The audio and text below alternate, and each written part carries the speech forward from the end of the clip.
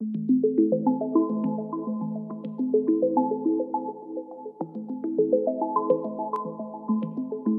set up your power kit, you can start with the batteries. Pick a spot to place them close to your power hub and stack them either vertically or horizontally. Once you decide how to place the battery, you can use the mounting clamp or mounting bracket to secure them in place. If you are using the vertical stacking method to place your batteries, you need to screw the clamp into the battery first, then place the battery by the wall and screw the clamp firmly to secure it.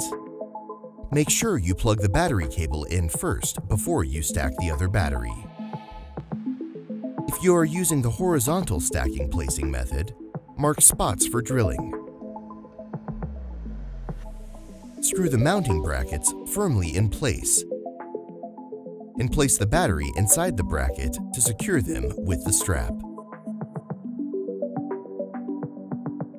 Next, align the mounting bracket of your power hub according to where you placed your batteries.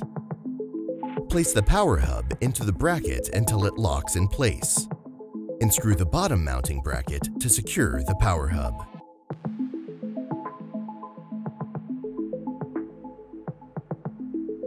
With your batteries and power hub set up, you can move on to your smart distribution panel. Follow the installation guide to mark a suitable distance and space for your panel. Then, cut a groove for it and place your panel in the groove, or you can place your panel on the surface of your RV. Secure it in place with the provided screws.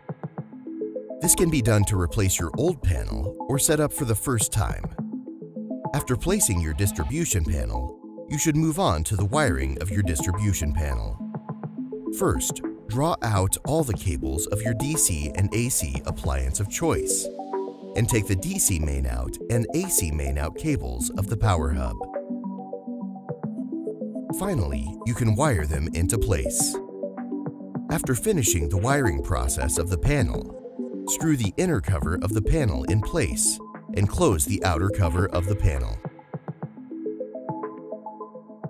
The console is used to control your power kit. To install it, measure a space to install the mount. Next, connect the monitor with the RJ45 cable. Then insert the console. Hook up your alternator charging cable with the vehicle starter battery before plugging it into the power hub. Next, use the solar charge cable to connect your solar panels before connecting to the power hub. With the main components installed, you can start to use the provided cables to connect the main components together. Plug the alternator charging cable, solar charging cable, and battery cable into the power hub in sequence, and connect the AC in cable. Finally, connect the power hub to the panel and monitor using the AC main out cable, DC main out cable, and the RJ45 CAN cable.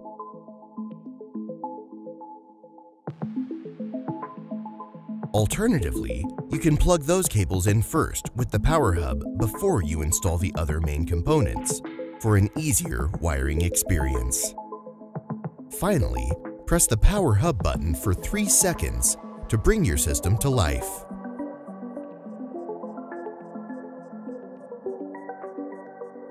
Use the console or EcoFlow app to control and monitor. That's the basics of how to install your power kit for the first time. Need more tutorials? Head to the EcoFlow support channel for specific tutorials in even more detail.